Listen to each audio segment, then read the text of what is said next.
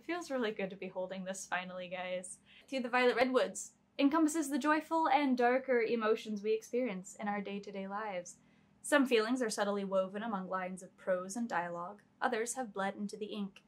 Short stories Midwest Moon and Salvation for One pull on the supernatural, while Pitter-Patter strolls in with the idea of forming a family. Poems Time of Saturn and Ostrich Thinking breathe life to the emotions society doesn't allow us to exhale, as Moonlit Play brings magic to the mundane of night. Hello, my writing pals and my reading pals. Today is a day that I have long awaited to arrive, and it's a little bit past arrival. It is the day that Through the Violet Redwoods is finally up for sale. The physical copy! I have it here in my hands. Pages aren't falling out. The cover is actually correct. Art is good. Dang it, I was looking at the screen and not the camera that whole time. I don't like when I do that. But yes, so technically this has been out for a week or two. I have been waiting on Amazon to get their act together because Amazon still does not have my book listed properly. It has the book through a third-party seller that may or may not even be this official copy. Yeah, currently the only place you can get this copy, the physical copy, is at Barnes & Noble. You can get the ebook on either Kindle or Nook, though, being Amazon and Barnes & Noble respectively. But yes, Through the Violet Redwoods is finally here. I dreamed up this project at the end of a visit to Indiana to see one of my best friends. I had been working on a lot of short stories and poems at the time for some of my college courses. Looking through my Google Drive, I realized that I had a lot of short stories and a lot of poems, and I had a lot of ideas for a lot of short stories and poems. So I started compiling them and seeing if I had a common theme among any of them, and I found a theme. I found a theme in how people react to intense emotions. And so I started writing pieces based around that, and I put Through the Violet Redwoods together in technically like 5 months, but then with all the problems with Ingram Spark and Amazon that I'd been facing, it took a little bit longer for it to get out into the world, but it's finally here. You can finally read it. It feels so good to say that. I have had friends buy copies and they've sent me photos of them with it, and it's just so exciting to see people holding my little book.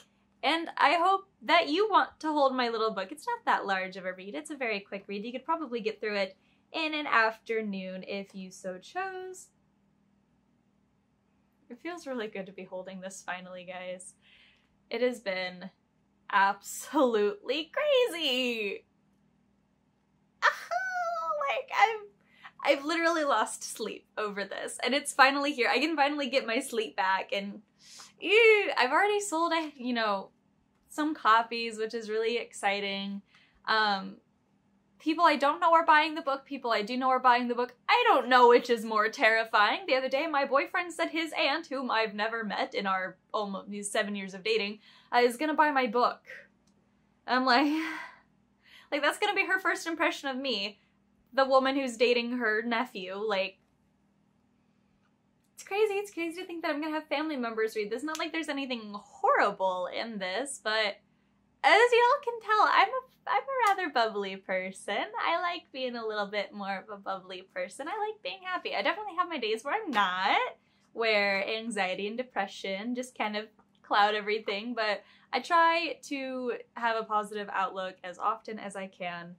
And Through the Violet Redwoods was another way that I could get some of those emotions out of me so that I didn't have to deal with them, that I didn't have to hold on to them. As per request of one of my friends who was an alpha reader and a beta reader and a critique partner and just someone who was helping me out with this a lot, I asked her if I were to read an excerpt of any short story or a poem or anything for a YouTube video, what it would be, and she asked me to read Moonlit Play, so I'm going to open up the book. And we are going to go to Moonlit Play, and I am going to read it for you all. And it even has a little bit of artwork that I will show you, so. Moonlit Play. The trees swayed with the song in the wind. The setting sun was chased by the cool of night. Purples and pinks joined blue in a dance in the sky, and the moon rose steadily over the horizon to glimpse the last breath of its companion. Frogs and crickets struck up a new tune, accompanying the wind. The fireflies lit the scene. And if one looked carefully, a fairy or two could be spotted playing near tables of mushrooms and rings of rocks. The potted flowers shed golden dust as accessories for all who wandered near, and the fox lay still and silent for anyone who wandered far. The moon watched over all, keeping a tally of nature's play. And when the moon grew tired and the musicians lost their beat, everyone would lay down a while as the moon sunk low, waiting for the warmth of the sun to bring a new game to play. And the cycle would repeat and repeat and repeat. This has to be one of my favorite pieces in the collection as well.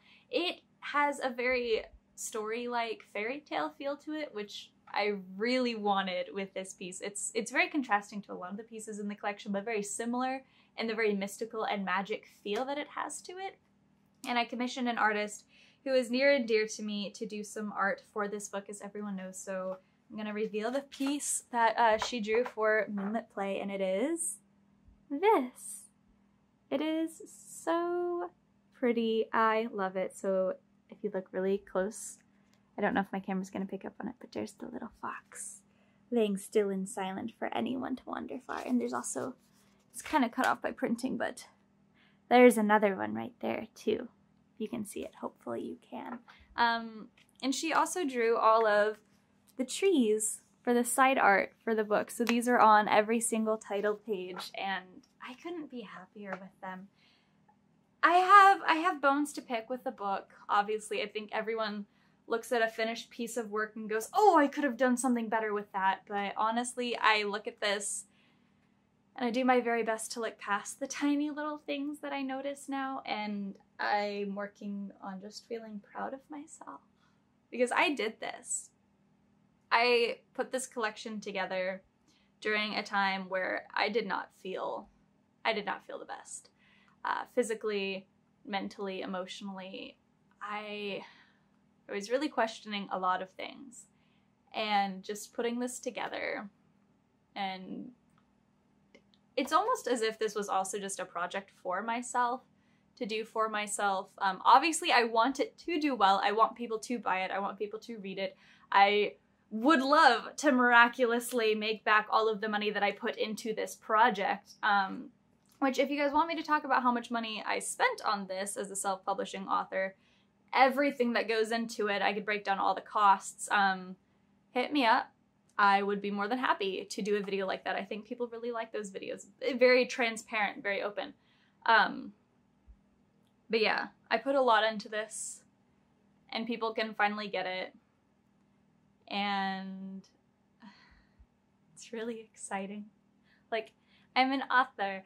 I've signed copies of this book before for people who live in, my friends who live in town with me. I'm hopefully going to be selling signed copies on my website soon at nightshadepublishing.com. Probably won't happen for a while, so if you're holding out to get a signed copy, but you really want to get the book, maybe get the book, and you can get a signed copy later, because I don't know when that's gonna happen. It'll happen eventually. Probably not by the end of this year. I could try something though, but yeah. Maybe I'll do a book signing in like somewhere close to where I live in the Midwest.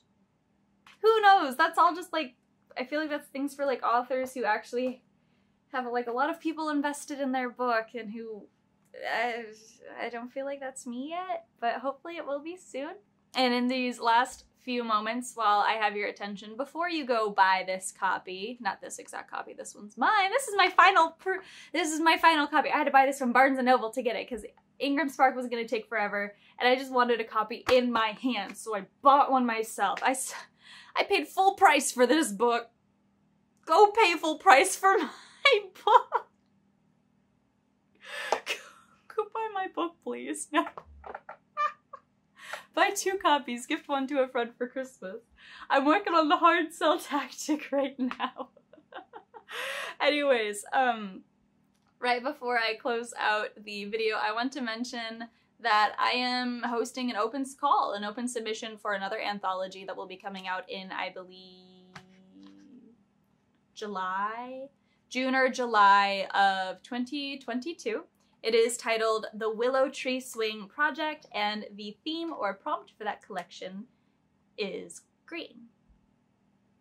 Take that as you will, interpret it how you will. Anyways, that's that. That is this. Here is this. You want this. You see this? It's good. I hope you have enjoyed this video. I hope I've inspired you to go grab a copy of my book. If you can't tell, I'm proud of this and I want other people to enjoy it. I thank you for being here. You can follow me here on YouTube. You can subscribe. I upload videos about once a week about fun bookish and writing related things. You can also find me on all of my other social medias. I am on Facebook, Twitter, Instagram, and TikTok at XannasBooks.